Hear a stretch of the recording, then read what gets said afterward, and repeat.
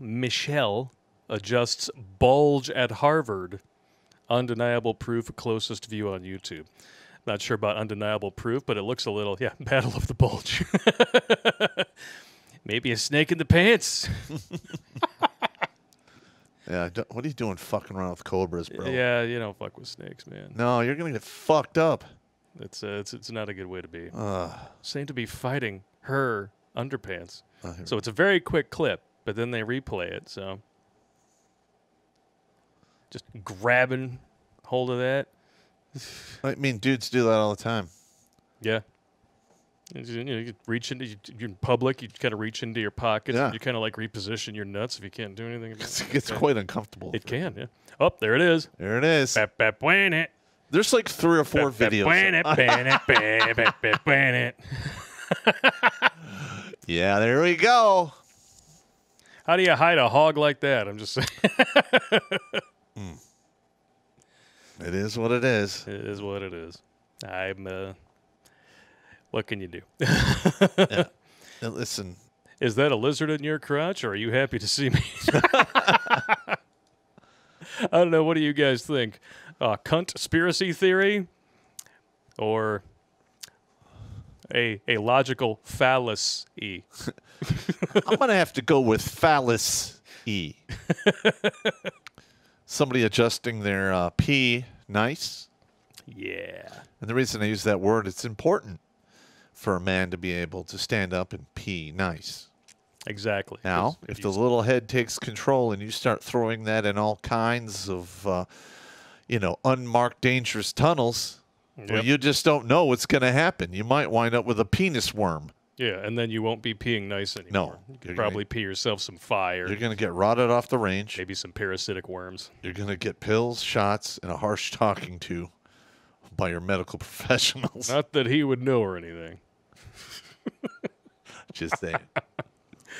But one of my favorite things, even Vice had to admit, now this is about 11 years ago at this point, almost, but they had to admit that there may actually be some validity to the whole Alphabet Berry. Well, there's pictures of him hanging out with Mike. Yep. And you look at Mike's face, it is Mike Michelle. Well, I mean, whatever. But here it is. This man has proof that Obama is gay.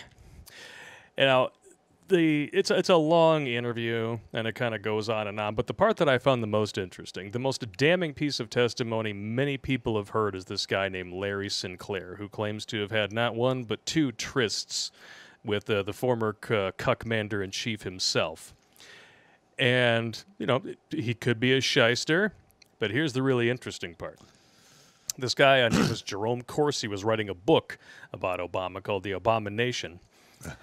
Yeah, exactly. Now he's talking about the rumors and everything. One of the first people to talk about this was Larry Sinclair, right? Can you tell me more about him? He wrote a book about having 2 alphabet trysts with Obama in 1999 when he was a state senator. Larry's not the most reliable of sources, though. He's a self-confessed fraudster wanted in Arizona. Yes, I didn't believe everything he said, but his story was always consistent. Also, a guy called Daniel Parisi brought a defamation suit against Larry for writing the book, but a federal district judge threw it out. Yep. Well, typically, if there's truth to there, they usually will shut the lawsuit down. Yes. Because if you speak the truth and you have proof, you really can't get hammered for slandering anyone. Yeah, exactly. The truth is never slander. Yep. And if you guys have not seen that particular interview, here it is right here. It's on Rumble, and of course all these sources are available on redonkulous.com, so let's check it out. Limon left, and we started drinking. I started snorting. He started smoking. I actually put my hand on his knee and started to rub up his thigh. And I performed oral sex on Barack Obama. The following day, I actually get a knock on my hotel room door in Gurnee, Illinois, only to find Barack Obama standing in front of it. He had actually come back for seconds. I performed oral sex on him in the hotel room at the Comfort Inn and Suites in Gurnee, Illinois.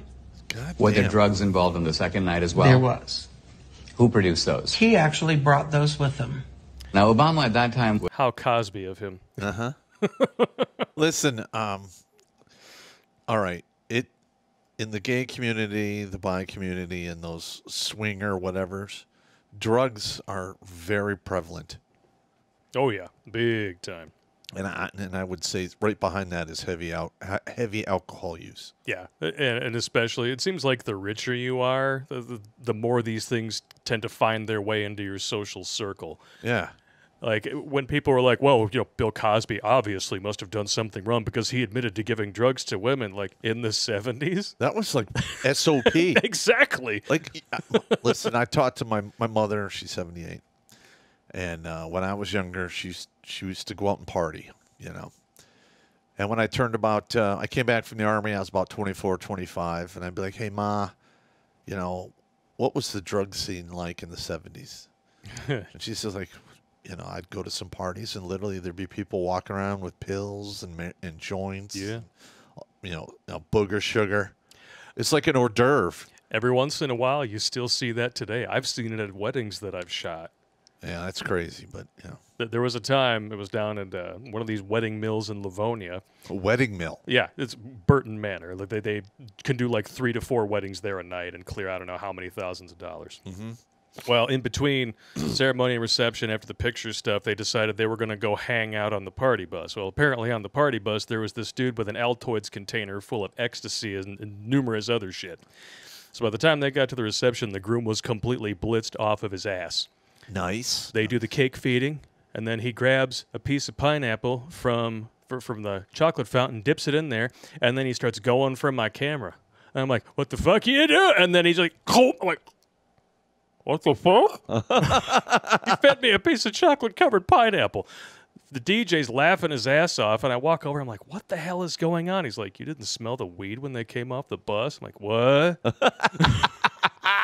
And then sure enough, getting guest interviews out on the patio later on, there's that dude with the Altoids containers passing out ecstasy pills.